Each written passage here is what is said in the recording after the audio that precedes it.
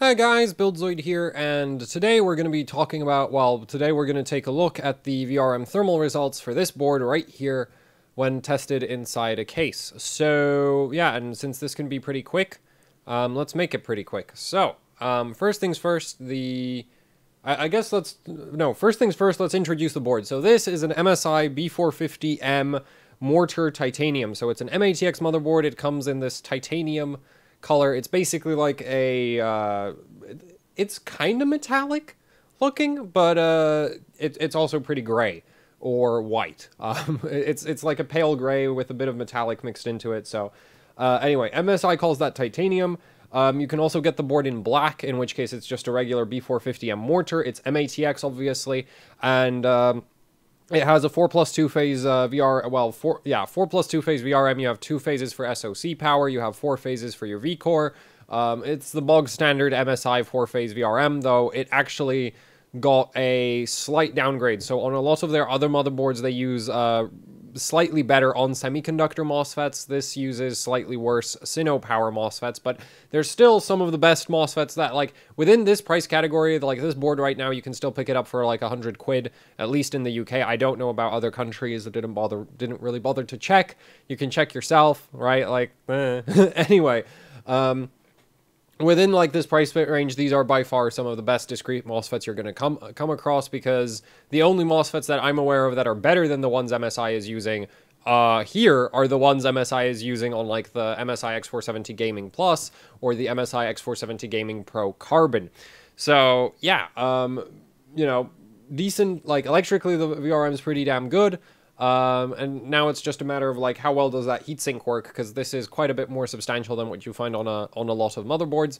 And of course I was testing with a 2700X and Prime 95 and 16 gigs of RAM. So anyway, let's take a look at the test setup here. Here's a peek at the results, though. Right now they're not cleaned up. So here's the usual setup for the K-type thermocouple. So when I test, I both use a K-type thermocouple and I also use software measurements from the motherboard itself, just in case the software is not working, as that's often the case for, say, Asus motherboards. Asus motherboards generally don't have working temperatures. Unless they're like ROG boards, in which case you don't need the temperatures anyway, because those boards are fine.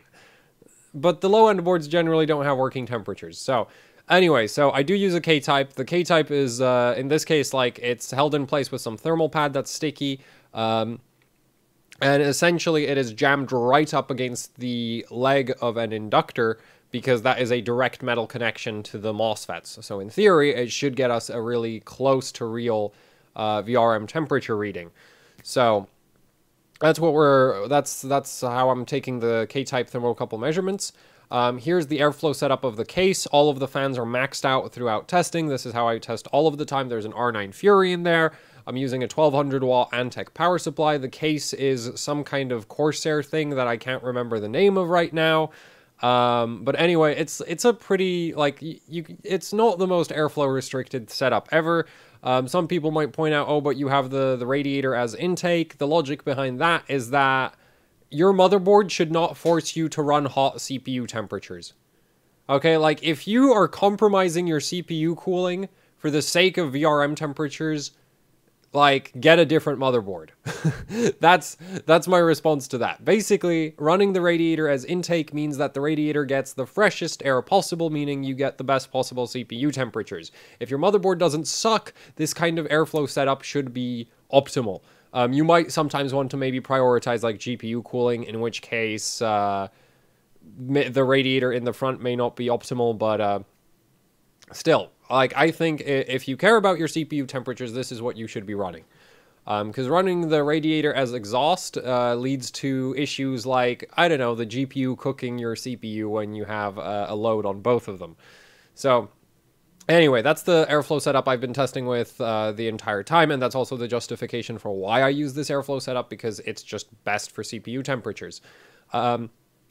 Anyway, and as you can probably tell, that is a NZXT Kraken X62, I think.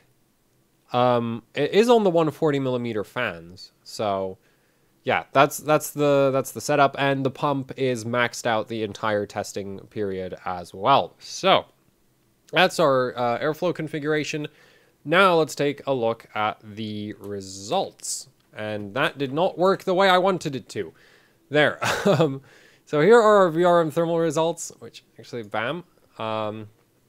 And as you can clearly see, well, as you can't see because it's at the bottom, the MSI board is these results right here. I did not really bother to test like Firestrike combined. I used to do that, but I decided it's kind of pointless because even like the worst motherboards I tested do okay in that test, right? So it's just a case of like, well, that's freaking pointless. So anyway, here we have the B450M mortar. And at 1.4 volts, the K-type thermocouple, right? So that's how that works. K-type on this side, software on the other side. This is K-type only because this is an Asus motherboard and it's not an ROG board. Therefore, the VRM temperatures don't work. Fun how that works. Because especially this board would need that considering that it shut down during testing.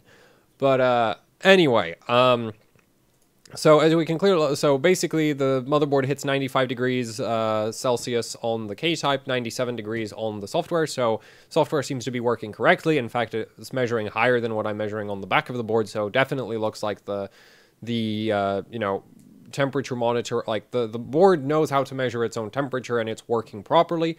In terms of how this compares all of the other boards that we have here, well, for 1.4 volts, this is basically the second best motherboard you can get.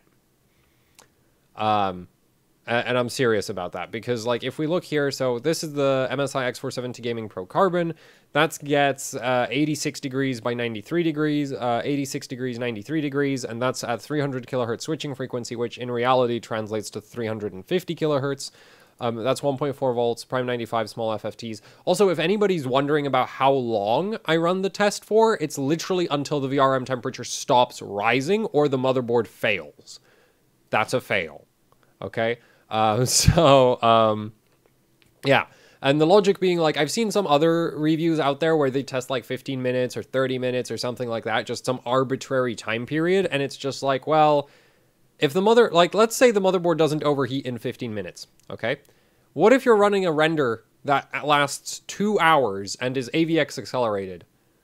Like, you're going to be pretty screwed in, like, you know, an hour if the motherboard doesn't overheat. Like, if the motherboard just has a really heavy heatsink that isn't actually good at shedding heat. Because that's the thing. Like, I think as far as, like, this took forever to get up to temperature. That took forever to get up to temperature as well. But this board ultimately runs cooler than either of those because this heatsink, the heatsink on the B450M Mortar, it's not quite as heavy as some of the other boards, but it certainly has a hell of a lot more surface area. And as a result, it's actually good at keeping temperatures low rather than just delaying the inevitable. Which actually, this heatsink just sucks. Like, that one's neither heavy nor high surface area. That one's just really, really bad.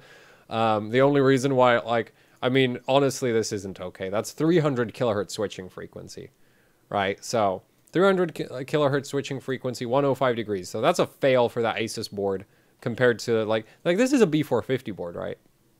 That's like $150, $160 X470 board. This is like $125 X470 board. This actually has the better MOSFETs than the B450M, but this has a terrible VR. Like the heatsink on that is worse than what you get on the B450M, which is why it ends up doing so badly. This has a god-awful four-phase. Like, the MOSFETs on this thing are just terrible. They're just as bad, if not, like, the ASRock X470 Master SLI has the same, like, equally terrible MOSFETs.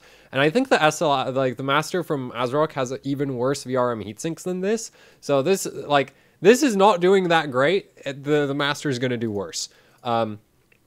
But anyway, so as you can clearly see, this little B450 board beats that X470 and that X470 and this X470 board as well for VRM thermals. Which, I mean, you know, it's simple. This has a heatsink. This has a fashion accessory. This has an attempt at a heatsink. This has a terrible VRM. Right? It's that, like, the heatsink on this is actually relatively decent. It somehow managed to not overheat, even though it's by far the worst VRM out of all of the ones here. The Though, admittedly, that board doesn't even have load line calibration, which causes some serious issues with, like, getting the voltage to the same level that all of the other boards do, which is, yeah. So, yeah, this board is just, generally, I would, like, this board for a 2700X is just a terrible idea. But this for a 2700X, I'd say is completely viable. I mean, the board, even if you run freaking Prime 95 small FFTs, for the runtime on this was, I think, like, when I took the measurement, it was like 40 minutes of runtime at that point. Now, admittedly, this board ran for like an hour before I took a measurement, just because this one's VRM heatsink is so damn heavy. And I think this one was doing like 45 minutes. That one, I think that shutdown was about an hour and a half, but the first temperature measurement, like, that one stabilized after like 40 minutes or something like that. Like, this one has a rather efficient VRM. It's just that the heatsink is completely useless. So, yeah, anyway, this board, you know, good job in terms of VRM temperatures. Quite frankly, I would be completely, what is it? Like, I would trust this board to run a 2700X rendering just fine, especially because you wouldn't want to run 1.4 volts anyway. That's a bit too high for a 2700X in terms of, like, not degrading the CPU over time if you're running it as an all-core overclock. If you actually see the precision boost system do its thing, then it obviously goes way higher on voltages, but it knows what it's doing, whereas, and it won't give you that much voltage under all-core load. Basically, it's balancing, like, current, load temperature, and, current, load temperature, and core number of cores loaded against the voltage, which is why it will often push the voltage a bit high. Because it knows what it's doing. Whereas if you're doing, you know, all-core static overclocking, you're just kind of stuck with whatever you set. So, yeah, anyway, so 1.4 volts, you know, bit too high. So if you're actually, like, overclocking a 2700X, or, you know, doing the reasonable thing and just not doing anything with your 2700X in terms of dialing it in, this board won't have any VRM thermal issues with it.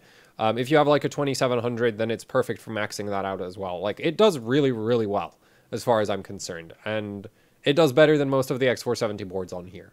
And I think the next X470 board that I'm going to be adding is still going to do worse than this B450 board. And I mean, you know, it's just like, heat sinks freaking matter, right? Like, that's the main thing. This board's VRM is not better than the VRM on the MSI X470 Gaming Plus.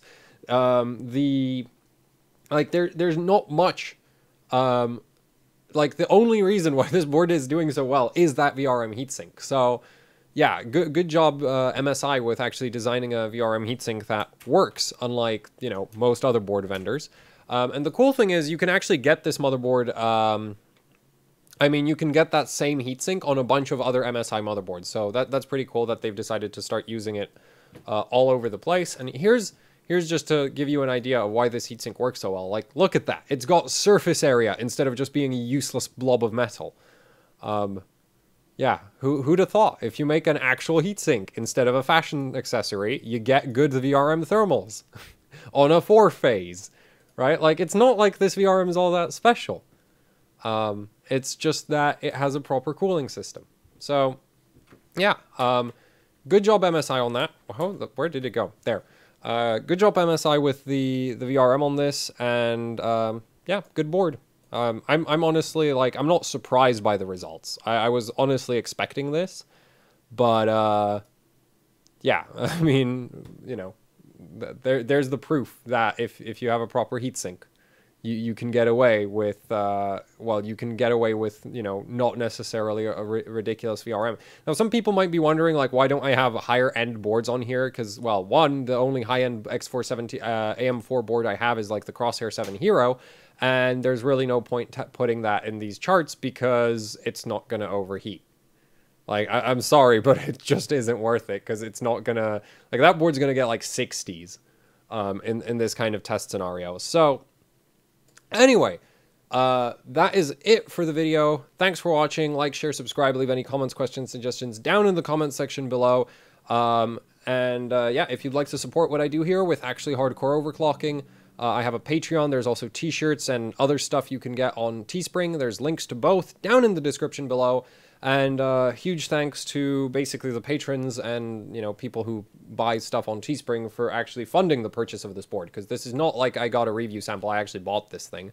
and the 2700X for it. So yeah, that's it for the video. Thanks for watching, and goodbye. And it's not short. Good job me.